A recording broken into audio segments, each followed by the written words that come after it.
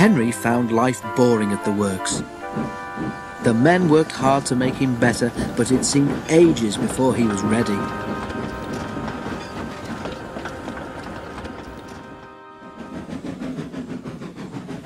At last, however, when he had passed the test to make sure he was mended properly, men came to repaint him. But Henry saw that instead of nice green paint, they had something very different in their paint pots. "That's not right," protested Henry. "The Fat Controller wants me to be green with red stripes, not red all over like tomato sauce." The painters laughed. "You'd look very handsome, Henry," they said. "But don't worry, this paint is a special sort of undercoat. You shall have proper green with red stripes before we've finished." "Undercoat," muttered Henry in disgust. Whatever would the other engines say if they saw me looking like this? Early next morning, his driver came. "Wake up, Henry," he said. "There's an emergency at the big station, and the Fat Controller says you're to help." "But I can't go like this," exclaimed Henry. "They'd all laugh like anything." "No choice," said his driver. "The diesel pulling the express has failed, and the Fat Controller needs you to take over. It's either us or a long walk for the passengers. And you know the Fat Controller wouldn't like that." The fireman raised steam as quickly as he could, and Henry, blushing with embarrassment, set off for the big station.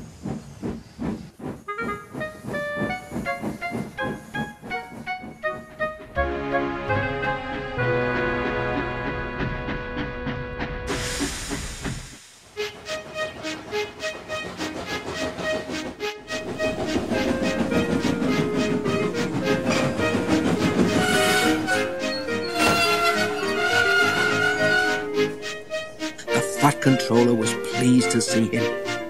"I feel so silly looking like this," complained Henry. The Fat Controller laughed. "You do look unusual, Henry," he agreed, "but you have helped me out of a very awkward situation, so don't worry about it." But Henry did worry. Soon, too soon for Henry, it was time to start. The express was heavy, and Henry felt the drag of the coaches.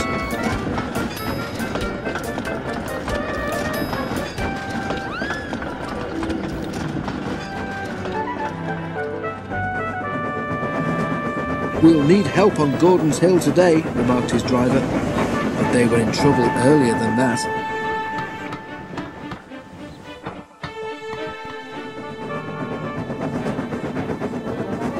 As they approached Edward Station, the brakes went wrong on the last coach of the train, and they had to stop and uncouple it.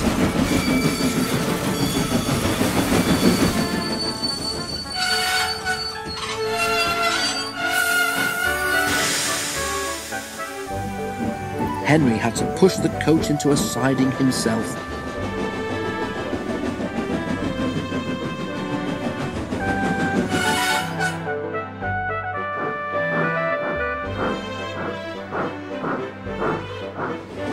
To make matters worse, Donald, who should have been there to help, had been called away. There was no one to help him on the hill. "Never mind," comforted his driver. "You can do it. You're an enterprising engine, remember?"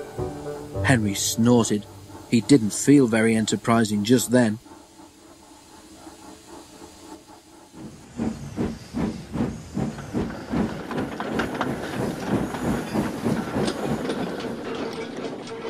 The men at the works had mended Henry well.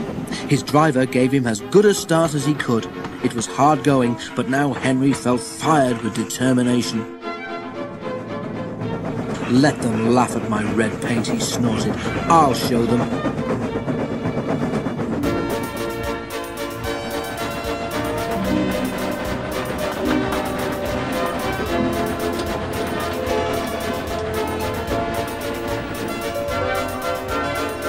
Slowly he struggled upwards. "I can do it! I can do it! I can do it!" he panted. "Oh dear, will the top never come?" Then, suddenly, there it was. "I've done it! I've done it! I've done it!" he puffed proudly.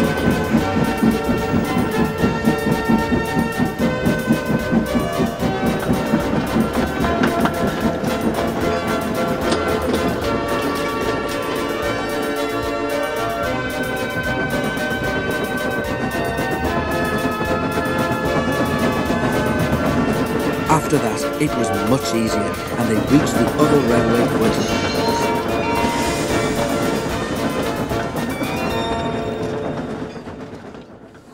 The Fat Controller, who had been on the train, came to congratulate Henry. "Well done, Henry," he said. "I'm very proud of you. Perhaps all my engines should be painted red, but you have certainly earned your proper green with red stripes." Which, of course, is just what Henry got.